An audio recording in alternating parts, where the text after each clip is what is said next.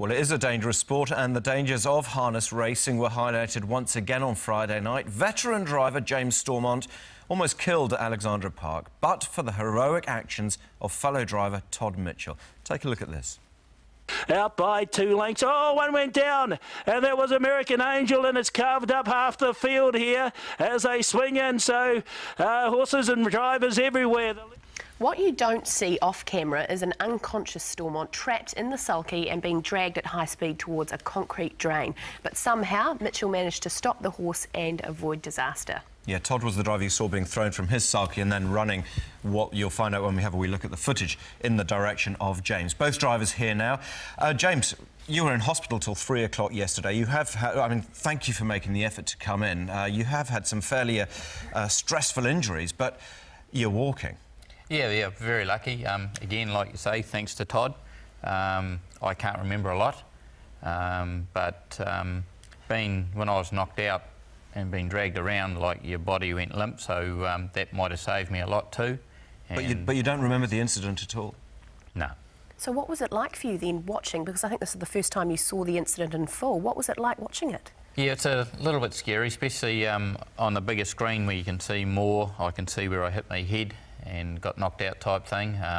You don't actually see, I haven't been able to see though when we got dragged inside the track from the gravel to the grass and where Todd got me before I hit the concrete. Well, we can have a wee look at that. Todd, I mean, you'll remember this only too well, I assume.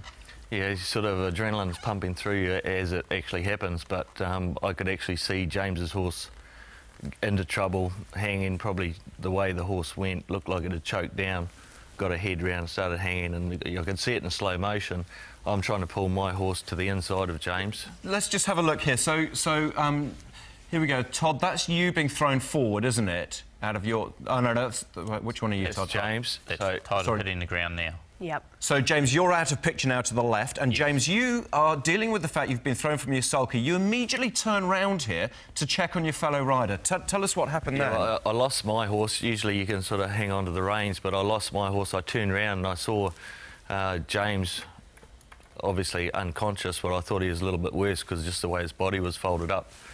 So obviously, you know, just sort of thought I'd better chase the horse, but I didn't think I'd actually catch it. But it ran towards the concrete drain. It turned left, veered left, and then ran back towards me when I was able to get back onto the grass. So it sort of ran into me as well because I was getting a bit tired on the old run, not as fit as I used to be. Todd, what were you expecting to find when you got there? I mean, you would have been very concerned for I was worried because I've never seen a body like that in James's arms and legs. So he's like a rag doll. So, and the way his body was folded over on the cart, I didn't actually think he was alive. Did you actually effectively grab the horse? I mean, what we didn't see there is because obviously the camera goes back to the finish of the race. You had to grab the horse to stop it? Yeah, I finally ran up and I actually grabbed hold of the rein just by its head, but it was a bit hard because the cart was flipped over and the shaft was sticking out probably about half a metre in the way, so I was trying to avoid the end of the shaft, and grabbed hold of the rein as well and pulled her up. And as soon as we pulled the horse up, one of the attendants, James's leg was caught up in the cart, so she took that out. James actually flopped out of the cart and came to, so that was a big relief. I bet. And James, talk us through your injuries, because this isn't the first time I believe you've had a head injury. No, it's about the third time. About 3 months ago I got whacked on top of the head and I got 16 stitches there, and I was knocked out. And a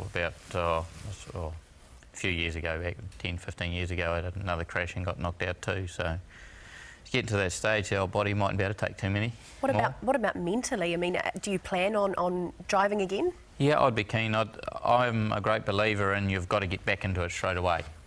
And if I had a clearance, I'd drive this Friday, but I'm going to give it a week and get back into it then. It's something you love, and I've done it all my life, but I'll know when the time's right. Look, there is obviously a strong brotherhood amongst the riders in a sport like this, but it does amaze me, Todd, when we've watched that vision, is that your very first instinct there, having been thrown out yourself, was to turn to check on your fellow driver. I mean, James, watching that yourself now, I mean, I mean, how do you sort of hold Todd in regard? I mean, you must just have utter respect for him. Oh, yeah, you know, Just you know, like I don't know, I most probably mightn't even been here. You know, it's just, you know, you really appreciate it. You can't thank him enough. And Todd, for you, I mean, you've saved a life. Would you do this again? Obviously, I think a lot of people in the same sort of situation would obviously do the same thing. But yeah, I think as your adrenaline's pumping at that time, and you know, the first thing I thought about was to help James. So you know, and ended up, he obviously didn't come to too much damage, but he could have. You just don't know what could have happened. But you know, I just hope that someone would do the same thing if I was in the same situation.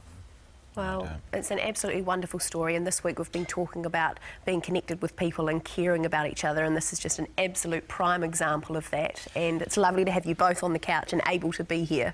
Have you guys actually managed to catch up properly since this happened, or was this morning the first time you've seen each other? I've talked to James a couple of times on the phone, and then picked him up on the way up this morning, so it's the first time. Yeah. Was that pretty special when he picked you up this morning? Yeah, and we talk about it, you know, on the way up and bits and pieces like that, you know. Yeah. I had to buy him the hot chocolate. I thought it would be the other way round. Yeah, you've got plenty of time to get him back. Yeah. The beers will be on you later, James. Yeah. Thank you guys for coming in. Thanks so much. Thank you.